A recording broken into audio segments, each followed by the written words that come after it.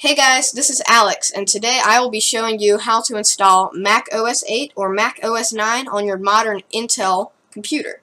So this allows you to run programs that you might have had a while back for Mac OS 8 or 9, and just for people like me who love running old operating systems, it also allows you to do that. So, for whatever reason that you're trying to do this, I will show you how. So, first up, we need to go to this website right here. And all these links will be down in the description, so you won't have to type them all out yourself. And so first, we need to go to this website right here and download a program called SheepShaver. And this program is an emulator that emulates a PowerPC computer so that you can run Mac OS 9. So think of it as like if you know what VMware or VirtualBox is, it's the VMware or VirtualBox for PowerPC. So, we need to go down and download this one right here. To get started, always download this. We need to download this one. And so we just click there, and sorry, my internet connection it's pretty slow out here. I'm out in my workshop, not in my house.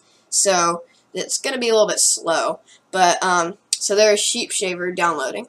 Next up, we're going to need a ROM for it. And a ROM is basically whenever you power up your computer and it goes, it shows like maybe Dell or that splash screen right there. That is your BIOS. That is basically your ROM booting up your computer and searching for an operating system. So we need to get a ROM from an old Mac in order for SheepShaver to work. And we need to put that in the folder with SheepShaver so that it'll have something to boot up to. So we need to download, if you're going to try and run like maybe Mac System 7 or maybe Mac OS 8, you will want to download this Old World ROM. But if you're running Mac OS 8 or Mac OS 9, download this one, which is the one I recommend. And it even says right here that it's best for SheepShaver. So this is the one I'm going to download. And so it's downloading. Next up, we're going to need to download the Mac OS 9 installer ISO image. So, of course, this is for if you're using Mac OS 9, which I would recommend over Mac OS 8. Mac OS 9 has more features and it's totally compatible with Mac OS 8. So, I would just get this one. And so this link will be in the description as well. And you can download Mac OS 9.1 if you want. It says the ISO may be bad, so if I were you, I would stay away from that. Or you could download 9.2. But I found that the 9.2 ISOs don't really work too well. They throw errors. So I would go back here and download this Mac OS 9.0.4 ISO right here. And it's going to ask me to choose a mirror. I always choose the United States mirror because I'm in the United States. And now it is downloading. And there's one other thing we're going to need, and this is the GTK Plus runtime. This link will be in the description, and I will show you why we need this in a moment once all my other files finish. So we want to download the top one right here, and so SourceForge will begin the download, and boom, here it goes. And we want to keep the file, and now I'm going to pause the video and I will be back when all these downloads are finished. Okay guys, so as you can see, all the downloads have finished now. And now it's just time to extract all these files and run the installers and get everything set up. So I'm going to go into my downloads folder. And so here is the SheepShaver itself. And what we're going to want to do is we're going to want to extract this to wherever we want, really. I normally go to my desktop just so it's easy to access. But you can extract this to wherever you want. So I'm just going to put it on my desktop. I use Stuffit Expander, but you can use anything, the built-in Windows extractor, whatever you want. So now that that is extracted, we can go in here and open the folder. And as you can see, it comes with 2 ROMs. But I've never been able to get those ROMs to work. So I normally just delete them and use the ones that we just downloaded because they tend to work. And if I were to try and start SheepShaver now, it always gives this error. It's kind of weird. I don't know why, but it tends to give this error. It goes away once you get the operating system installed, but it gives this at the beginning. And so you just click OK, and boom, it cannot open ROM file. It cannot find the ROM. So, it can't open. So what we need to do is we need to go back to downloads, and we need to extract our ROM to the SheepShaver on our desktop. And now the ROM is extracted. The ROM is this one right here, the New World 86. So now that it's extracted, we look over here and we have newworld86.rom. And SheepShaver is very particular about the way you name your ROMs. You have to, it's case sensitive and everything. You have to name your ROM. You got there can't be any extension, and it has to be Mac OS ROM. And the capitalization has to be exactly like this or it will not work.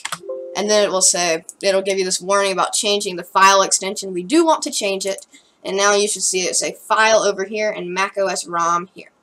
So now if we start up the GUI, we get this error. And the reason we get this error is because we are missing some libraries. And we click it a couple times, we get more errors. And so that is what the GTK that we downloaded is for. We need to install that runtime, which will satisfy all those requirements and make it be quiet about its errors. So we just need to go through the installer. We don't need to check any boxes. Just click next, next, next. And now it is installed. It's pretty quick. And now if we go over to SheepShaver and try and start the GUI, we get that error again, the annoying error. And then we get this. This is what old Macs looked like when they're searching for an operating system. A floppy disk with a flashing question mark, meaning it cannot find its operating system. And so we can fix that by showing it where our ISO is, the ISO that we downloaded. So I'm going to have to go into Task Manager and in SheepShaver. That's the only way to get rid of it at this stage. So now I'm going to need to go back to Downloads. And here's our macOS 9.0.4, and we just need to extract this. It's a 7Z file, so you're going to need some program that can extract 7-zip files. And we want to go extract to, and you can extract it to your downloads and then move it over to your SheepShaver folder, or you can just go ahead and extract it to SheepShaver, which is what I normally do. So it's extracted. It'll take a little while, not very long. It's a pretty small file. Well, pretty small compared to some files. And so it's extracting, and now we just need to wait for this to complete, and we will have our ISO image. And now it's complete, so we can close that down. We don't need our downloads folder anymore. And here it is, Apple macOS 9.0.4. So we just need to take this macOS ISO. We can leave it in this folder, but I'm a grammar freak, and I just like everything being clean and perfect, so I just moved it out into this folder right here. I'm really into grammar being perfect and everything being perfect, so I did that. And now we need to go and configure the emulator. So we go into the SheepShaver GUI. Never use this until you've got SheepShaver fully configured, or you will run into errors. So first up, we want to pick our CD-ROM drive, E. And so this will allow you to put a CD or DVD into your CD or DVD ROM drive, and you will get an error if you don't choose your drive. So and it will allow you to use your CD-ROM drive in macOS 9 or 8 or whatever you're installing. And then this box down here, this will allow you to access your Windows hard drives in macOS 8 or 9 or whatever you're using in the emulator. So I would recommend doing this because it will allow you to like download maybe a macOS 9 program in Windows and then move it on over to macOS 9 so you can run it, because it's kind of hard to get internet set up in macOS 9. So I would check that box. And now up here we need to make a virtual hard drive for this macOS 9 installation. So we click Create, and we pick a size right here. It's kind of up to you what the size is. I would recommend at least 500 megabytes, but I normally go with 1000 megabytes or 1 gigabyte. So, and then I'm going to name the hard drive Mac OS 9. You can name it whatever you want, and then put the extension .hfv, HFV on the end. And click OK. It'll take a few seconds to create the hard drive. And now it's created. So now it knows where to find its hard drive. But now we need to show it where to find our macOS installer ISO. So we click Add, and it's already conveniently set to look at my SheepShaver folder. So we need to look for our ISO, which is right there, and click OK. So now it knows where to find both of those, and it should boot from the ISO when we start it up. Now we need to go over to graphics/sound. Video type, I would keep it on window because otherwise it takes up your whole screen and it's kind of annoying if you want to go back into Windows or anything. So refresh rate, I would set to dynamic, and width and height, that's totally up to you, just your personal preference. But I like setting it to 1024 by 768. The keyboard and mouse, we don't need to change anything here. We don't need to change anything under serial. We don't need to change anything under network. This is pretty important right here. We need to change the size of the RAM. 16 megs isn't really enough to run Mac OS 9. This emulator, I've noticed, 32 is plenty for Mac OS 9, but this emulator, I've noticed in it that it just won't run. It just crashes. So if you have 32 megs, and I've noticed a number that's really stable, even though it's way too much, is 512 megabytes of RAM. So I'm going to put that in there. You don't need to do anything with the ROM file here, but you do need to click Ignore Illegal Memory Accesses. You do need to check that box.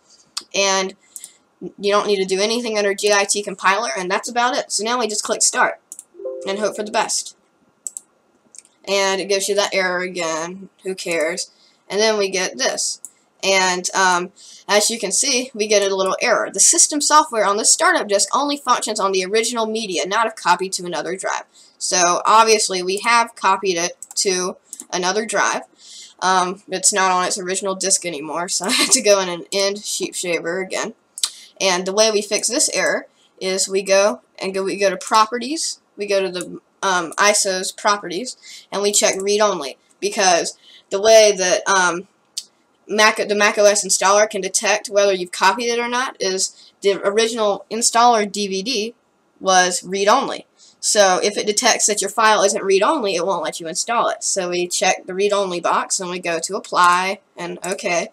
And now if we start this thing up again, it gives you the error. And then Mac OS 9 is starting up without that error anymore. So we just need to let it load up. And a window is about to open right here that will it'll say install Mac OS 9, and we will be able to install it. So we just need to give it a second to load. Oh, and it also tells you this. It says that the disk is unreadable by the computer. Do you want to initialize it? It's talking about our hard drive. And so yes, we do want to initialize it. We want to name it, I'm going to name it Mac OS 9 for obvious reasons. You can name it whatever you want though. And the format needs to be Mac OS standard. And this number right here will be the size of your hard drive. So I made mine 1000 megabytes, so it says 1000. If you made yours 500, it would say 500. So now we just click initialize, and it'll say it'll erase the disk, which is fine. So we click continue. And now we have our Mac OS 9 disk. This one is the hard drive. It doesn't have anything on it yet. This is the ISO image right here, the installer. So we need to click Mac OS 9 install, and the installer should start. And we go continue. We choose our destination disk, which is Mac OS 9, the disk that we just initialized. Then continue, continue. We agree to the license terms. We can go in here and customize our installation if we want to, but you don't really have to do that. You can just let it do all the recommended stuff, which is what I normally do. So now you just click start, and it's installing Mac OS 9, which takes a couple minutes, so I'm probably going to pause the video and come back when it is done. Okay guys, I'm back. So the install has now completed, and so it says the install process is finished. Click quit to leave the program and click continue to install other software. We don't want to install other software, so we click quit. And now we are in, we need to restart the computer, and then we will be in Mac OS 9. So we go to special and then restart. And Mac OS 9 just rebooted. Now it has to load up again. It might take a little longer this time. And it's loading up. It takes a little while to show the desktop, but it's thinking. and we'll see how it goes.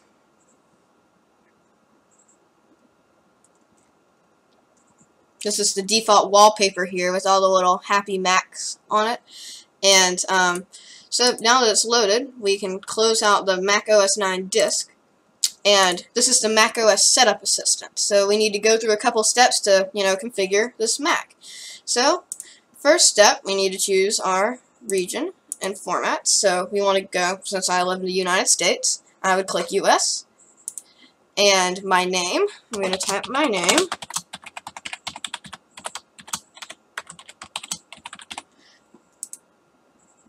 And now company, I don't have a company, so I'm not going to type anything there.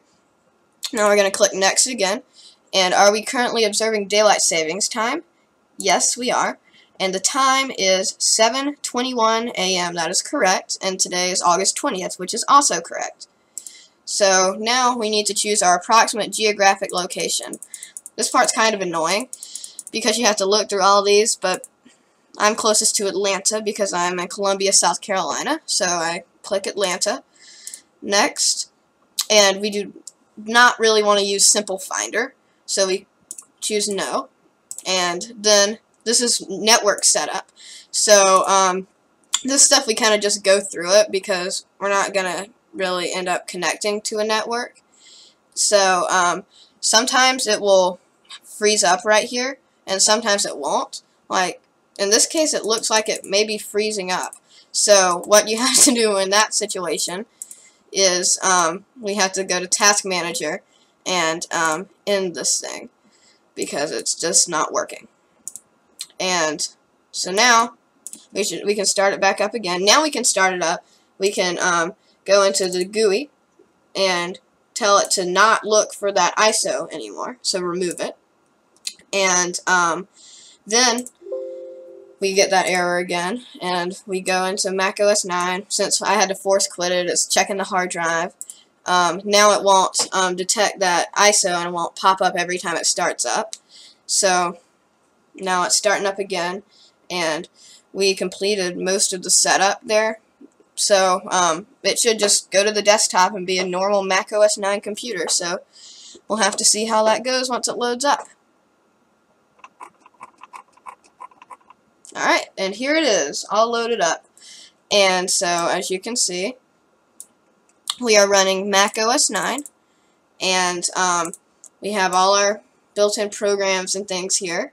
We sometimes the sound doesn't work on these things, so sometimes you have to go in and check. So I like going to speech, and let's see if the voices work. Yes, the voice doesn't work, so sometimes you need to install additional software which will allow your sound to work. So I may show you how to do that in another video because our sound is obviously not working at all. So I'll show you how to do that in another video, but if you click here on this PC, you will have all of your drives from your Windows computer right here. So here's my C drive, and I can go in here and look through my C drive, users, Alex, desktop. Here's all the stuff on my desktop, like as a matter of fact, there's the SheepShaver folder this is running out of, so you can move files back and forth between the two computers and things like that. So that's pretty much it for this Mac right here. And so that is how you install Mac OS 8 or Mac OS 9 in Windows. So I hope you guys enjoyed this video, and I'll see you next time.